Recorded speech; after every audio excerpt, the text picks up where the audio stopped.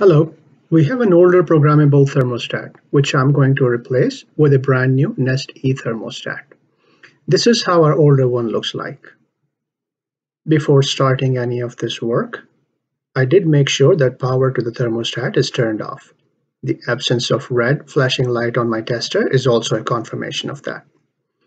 I'm not a pro or an electrician, and there may be better ways of doing it. This method worked for me, but may not work for everyone. For our heating-only system, I made a note of how the current thermostat is wired, with a jumper cable between RC and RH, and the red wire going in RH, and white going in W. Nest E has a rechargeable battery.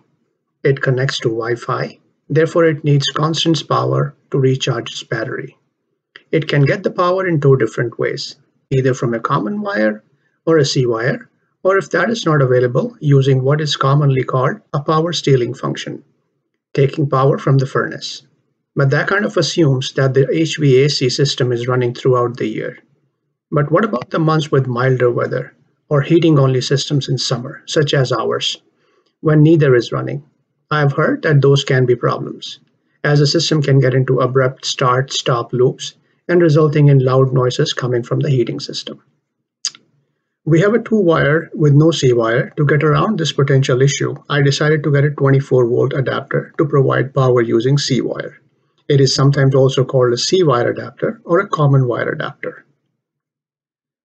First of all, I test the adapter by connecting it to Nest E. One of the wires goes into R, the other goes into the slot marked as C in Nest E's base. Either one of the wires can be connected in any of these slots. I don't believe it matters. Next, I plug in the adapter and push the Nest E display on its base to connect it. It can be a little harder to push the display on the thermostat when it is not screwed onto the wall. Later on, to remove it, I can simply hold the base and pull the display out straight. The flashing green light means that the thermostat is getting power. The home icon displayed on the screen is another confirmation. Before disconnecting existing wires, I tape the cable on the wall so that it does not fall back in the wall. This is a good time to straighten stripped ends. I only need about 3/8 of an inch for this installation. To connect both the C wire and the existing wire to Nest E, I connected one of the wires from the adapter as well as the red heat RH red wire from furnace to R slot. I connected the heating load W wire to the W1 slot. Even though we do not have cooling, Nest E does not need a jumper cable going from red cool RC slot to red heat RH slot. Therefore, I did not connect that. Next, I switched on the power to the thermostat and voila, it is working as expected. I checked equipment under settings and it indeed recognized both the C wire and heat. I let Nest E test the heat system and I could feel hot air coming out of the baseboard, which also confirmed that it is working as expected. With a high degree of confidence that Nest E is going to work for us, I'm now ready to say goodbye to the old system.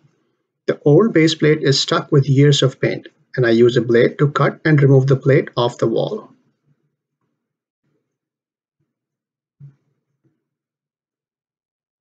Next, I'm going to power off the thermostat again, remove Nest E, old anchors, hide the adapter cable behind the wall, install the base plate that came with Nest, and pretty much repeating the steps I did before to finally permanently install my Nest E thermostat.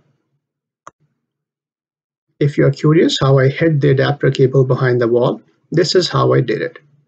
I tied a few nuts on a thread and dropped them in the wall behind the thermostat where the existing cable was going. Next, I made a hook from a steel cable, which was actually a handle from an old outdoor bug repellent bucket candle.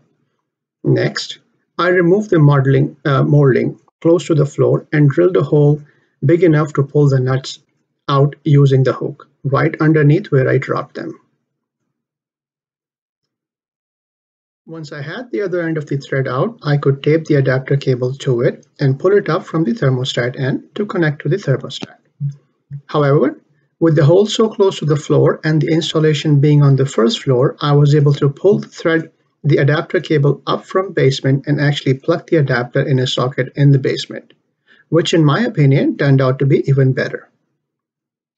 With the wall patched up to cover all the holes and molding back on and the installation complete, I'm pleased with the way it looks in the end.